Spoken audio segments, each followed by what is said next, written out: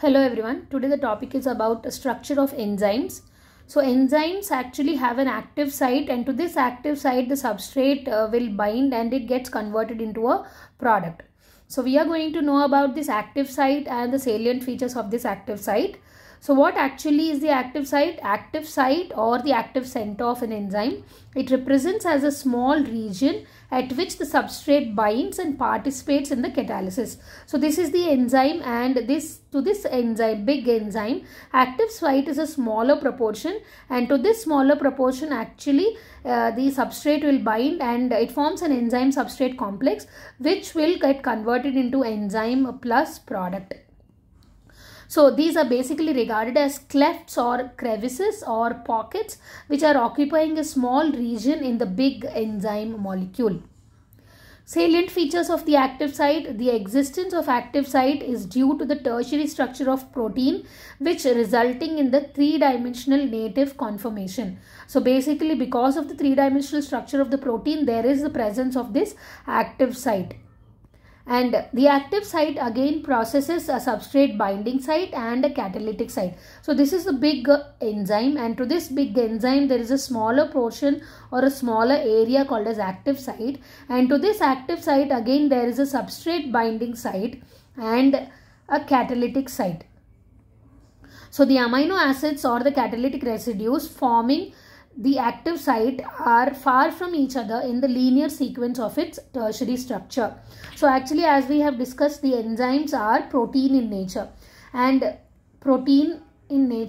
they have a tertiary structure, and in this tertiary structure also the amino acids which are actually contributing to the active site are not linear in nature, and they are not linear. For example, if you see the enzyme lysozyme, it has 129 amino acid, but the amino acids which at the place of 35, at 52, 62, 63 and 101, they contribute to form the active site, and this happens mainly because of the 3D conformation of the tertiary structure of protein. So this means that the amino acids which are linearly arranged, they do not form the active site, but the amino acids which are actually 3D arranged, which are not linearly arranged, they contribute to the active site. The active site is not rigid in structure and shape. It is rather flexible to promote the specific substrate binding, and the substrate binds at the active site by weak non-covalent bonds, and the commonly found amino acids at the active site are serine, aspartate, histidine, cysteine, lysine, arginine, glutamate, tyrosine, etc. And among these amino acids, serine is the most frequently found amino acids. As we discussed, enzymes are protein in nature, and proteins are made of amino acids, and the most commonly amino acids that you see at the active site of the amino acids are all these, and out of all these amino acids, serine is the most frequently found amino acid. And enzymes are specific in their action because of the existence of the active site, and many enzymes require certain non-protein small additional factors.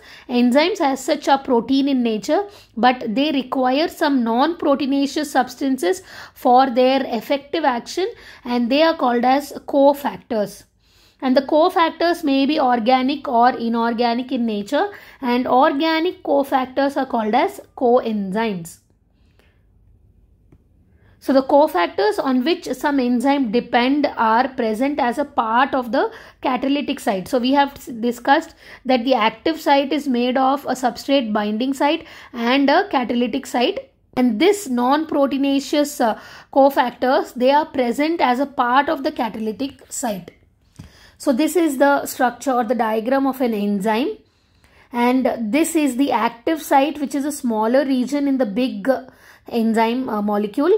And this is the substrate binding site, two substrate binding site, and the center one is the catalytic site. And this enzyme also requires some non-proteinaceous additional factors called as cofactors, and these cofactors can be organic or inorganic in nature, and organic cofactors are called as coenzymes. So the protein part of the enzyme is called as apoenzyme, and the non-protein part of the enzyme is called as coenzyme, and which together called as holoenzyme.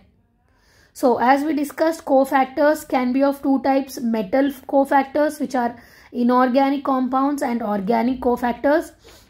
Metal cofactors are metalloenzymes or metallozymes and or metal activated enzymes, and organic cofactors are coenzymes and prosthetic groups.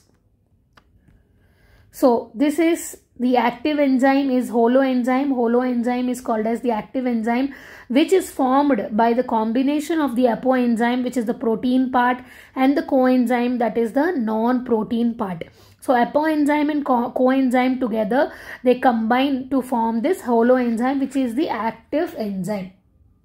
So functional unit of the enzyme is known as holo. So that is about the active site. Active site is the smaller region on the enzyme, and this active site is required for the catalytic activity of the enzyme. It has substrate binding sites and catalytic site, and this active site is made of amino acids which are not linearly arranged, but different amino acids in the 3D arrangement. And this, in addition to this protein part, the active site also requires some non-protein additional cofactors which are organic or inorganic, and the organic cofactor is called as coenzyme, and the protein part is the apoenzyme and non-protein part is the coenzyme, which together constitute to form a holoenzyme, which is the active enzyme. Thank you.